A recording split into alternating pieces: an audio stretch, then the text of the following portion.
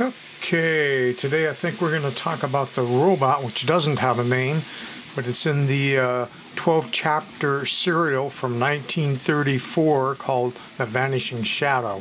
Basically, there's this scientist who invents a lot of things. One thing he invents is a machine that can make you invisible, but unfortunately your shadow can still be seen. Anyway, he also invents this robot, which we're looking at the feet, and it's going to start panning up. I'm at 6 minutes and 50 seconds in on the link I'll give you for this show if you want to watch it. It does make a neat beeping sound every second. And coming up to the head up here. Here's the guy controlled. He's got a really cool arm control unit. And in just a second here, they'll flip it around and show you all the workings in the on the inside of the robot. Well, supposedly it's a special effect shot. Obviously it's a cardboard robot with a, here we go, he's going to open the door. This is on the back.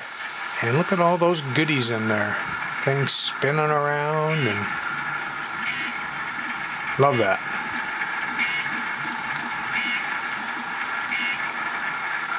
And I think this part is about to end.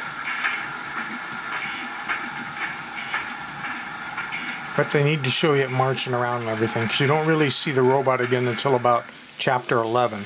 Okay, so let's pause that.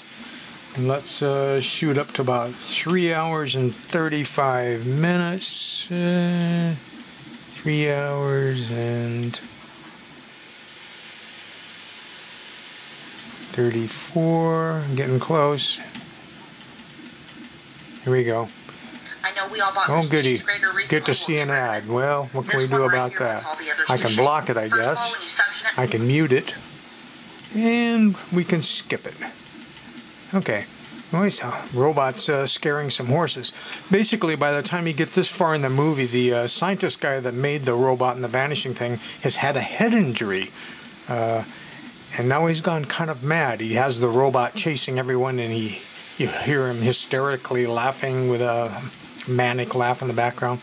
At any rate, I thought this might be a fun robot to 3D print and do a little battery-operated version. I've always have liked it. You can find some still images of it if you want to search online for The Vanishing Shadow. Like I say, I've checked into it. The robot is not credited as having a name in the film. Basically on and off. Oops, see, there's the shadow. The guy had vanished and he's reappeared. Here's the device that makes him invisible, except for your shadow. He hadn't figured out how to make the shadow go invisible yet. But anyway, all the way from this end of chapter 11, clear up into the chapter 12, the robot will come and go. Here he is in the bushes. He's getting us, send him in. He's going to beat the crap out of this guy in just a second. And let's see if we can zoom ahead to where that happens. Here we go. Maybe this is where they can hear the guy laughing. I don't remember. I do like that beeping though. I mean, you got to remember, this is 1934, so it kind of lets you know where a lot of the toys from the 50s and everything, where they would have sounds and the boilerplate kind of body and everything.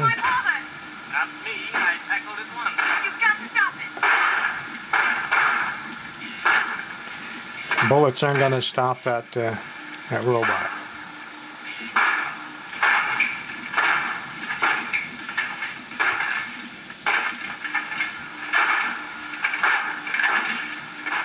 You see, you're smart enough to escape by a robot.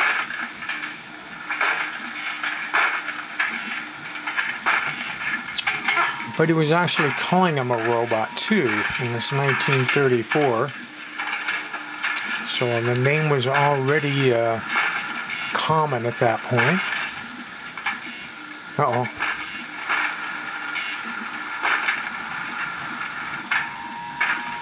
It's kind of weird. They cut to the guy in the chair and the door being banged in. They cut to the robot just walking in the house. A little bit of a continuity problem there.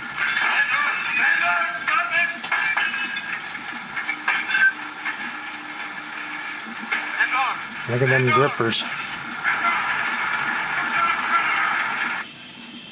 See, he's got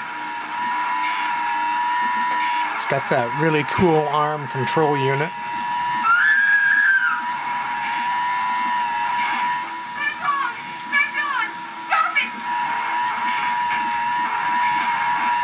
And there isn't a whole lot more of the robot left in the movie at this point. So, there you have it. I'm thinking I'm going to tackle this project next. I'm playing around with how small I can make it since it's such a tall robot. I need to make everything as compact as possible so it isn't too big to display on shelves and stuff like that. But The Vanishing Shadow, 1934, 12-part serial movie, the robot from it. I guess I've always just called it the Vanishing Shadow robot. I think we'll have to go with that.